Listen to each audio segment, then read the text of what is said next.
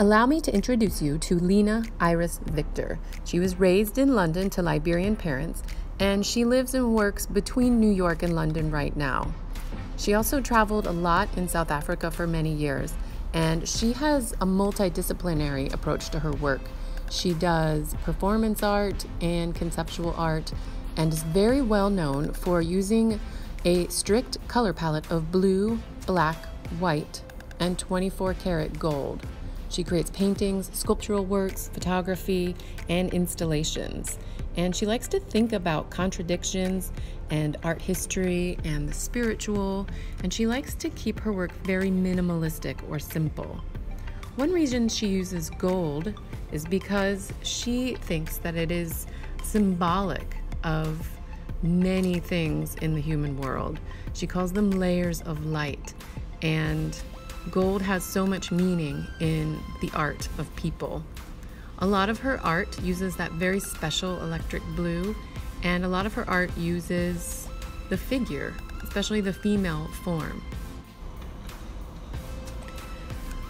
She is openly influenced by many painters and art makers from history. Some say she is influenced by Gustav Klimt, and Gustav Klimt was inspired by Egyptian work and other works from Africa.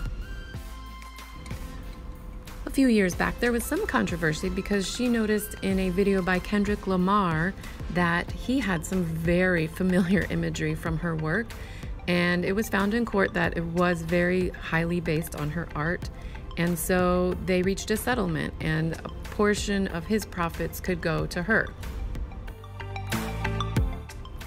I want to give you some really prolonged looking time at her art and look at what you notice. What kinds of shape? What kinds of form? What kinds of pattern?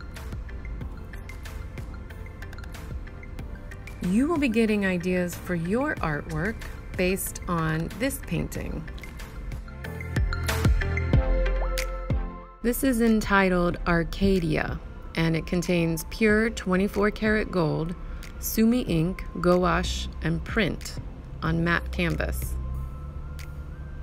It's about 90 by 70 inches big, and it was painted in 2014.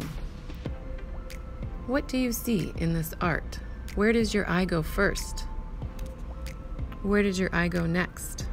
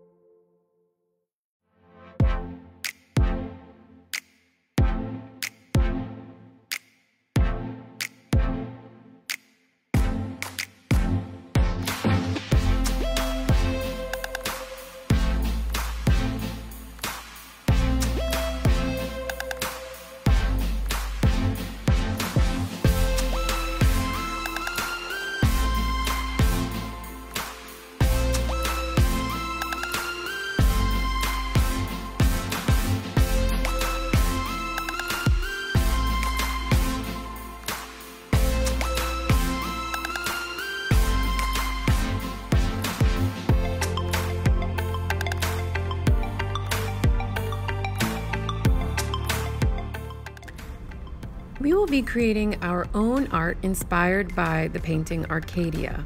Look at some examples of some art that was created by other students.